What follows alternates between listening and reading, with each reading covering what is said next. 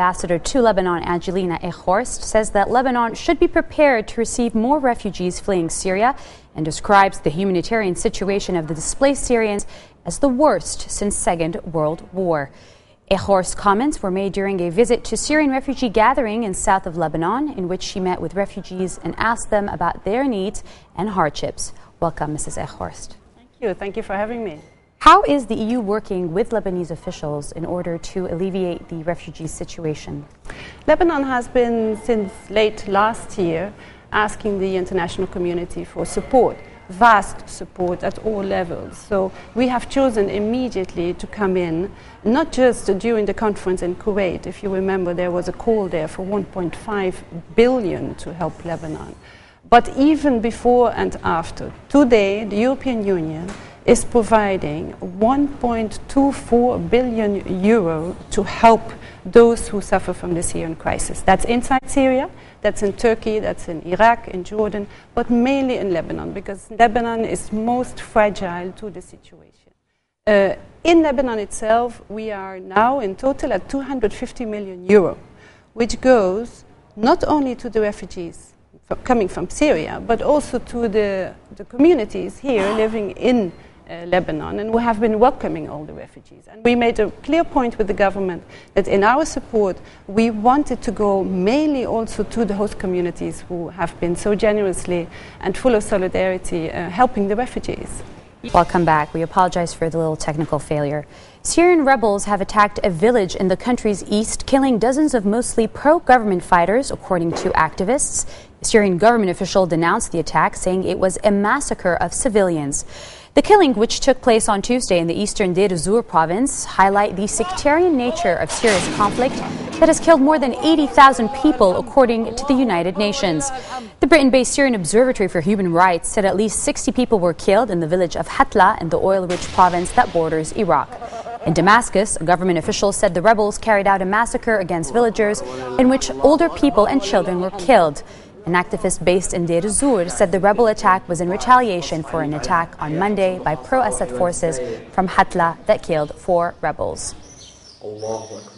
Speaking of Syria, although the EU lifted the arms embargo, the rebels in Syria are yet to benefit from the move one bit. And after the strategic town of Qusair fell to the regime's hands last week, how will arming the rebels, could it possibly tip the balance in favor of them?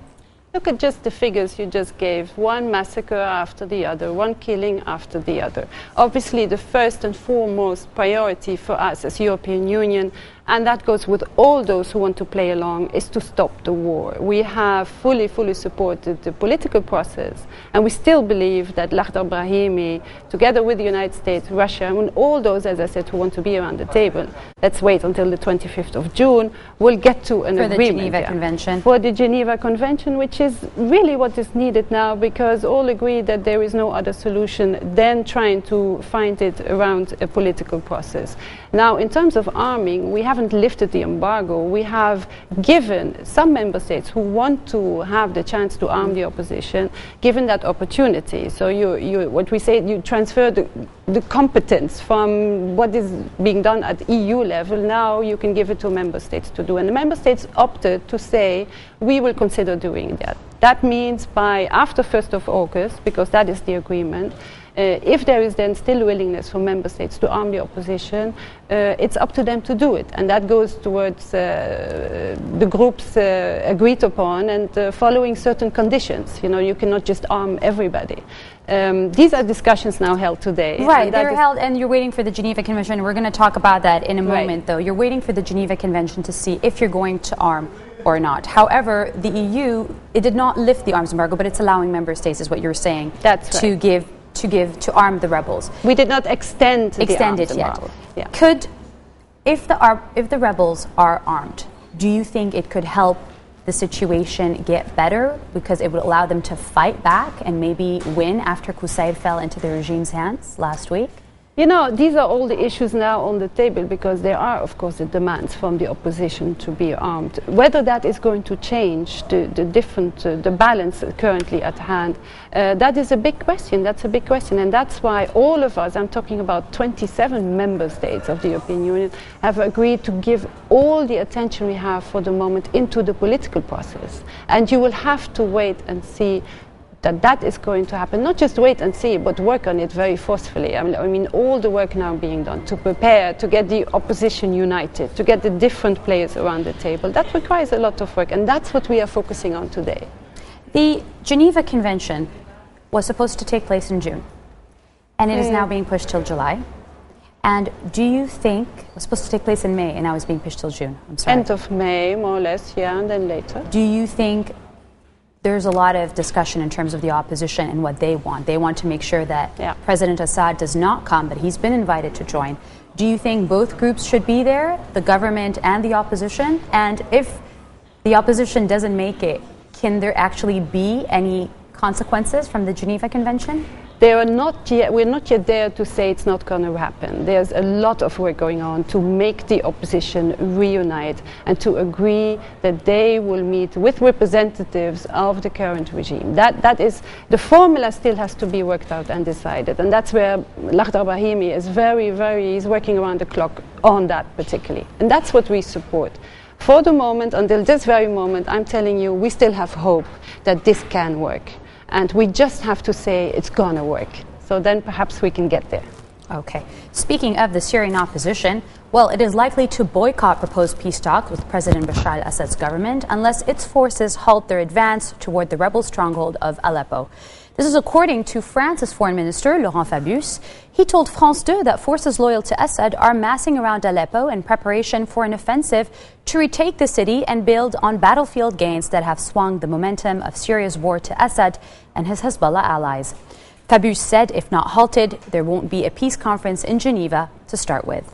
Which brings me to this question. The big difference today between Geneva 1 and Geneva 2 is that we know Hezbollah is involved in the Syrian war now.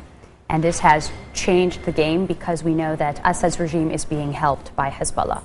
So how does this affect, when you're going to the Geneva II Convention, how is the mindset of the people and the officials that are going now? It's changed the game.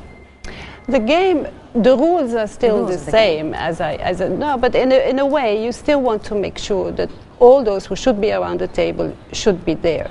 Now, having more players coming in and openly coming in and really forcefully engaging in fighting is very unhelpful. And we said that very clearly from the start. For all those who choose, particularly now for Lebanon, you make a decision to not abide by Lebanese disassociation policy and just go across the border and start fighting.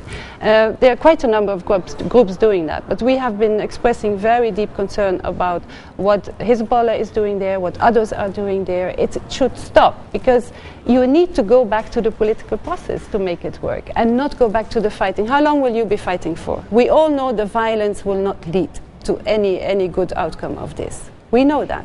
So better stop today than tomorrow. Here's one last question in terms of the violence. The GCC countries and a lot of the EU countries as well are now considering, and a lot of them have already labeled Hezbollah as a terrorist group. And the EU is on the fence because they say if they label Hezbollah as a terrorist group, it could destabilize an already fragile Lebanon. So do you think Hezbollah's military wing should be labeled a terrorist or not? You know, let's go back to the whole discussion of Hezbollah in the first place. We had an attack on European soil. That's very serious. We have to make sure we prevent further attacks. You're talking about Europe. the Bulgaria attack I'm talking about the Bulgarian attack, and this is how the dossier, let's say, came to 5 Israelis were killed, right? Exactly. And this is how it came to all the member states. You need to have the member states to agree on how we are going to react to this. What is the outcome of the investigation? The Bulgarian authorities asked the Lebanese authorities to help on the investigation and to find out exactly what's happening. That is what we are focusing on now. Discussion is ongoing. It needs to have, for any outcome, whatever the outcome is, you need to have 27 member states agree on the outcome. And we are not there yet. The discussions are still ongoing, but we have to make sure in Europe that we do everything we can to avoid further terrorist attacks on our territory. All right, but you didn't answer the question about whether or not you think it should be put on the terrorist list or not. you know, I'm not avoiding it, but I'm telling you it's the member states who are deciding on this. Right. And they are the ones who are going to tell us later on if they all agree together to put Hezbollah on a list or not. If they do put Hezbollah on a terrorist list, what do you think the consequences are going to be for Lebanon? Let us look into that once a decision is taken or not. Okay. And that's really how I look at it. We have to use common sense in these issues. We have to be very carefully looking at all the different steps that need to be taken. And by that time, I'm happy to talk to you again. Okay, we'll definitely make sure to bring you back. Thank you so much for being with us. That was Angelina Eichhorst, the EU ambassador to Lebanon. Back to you, Linda.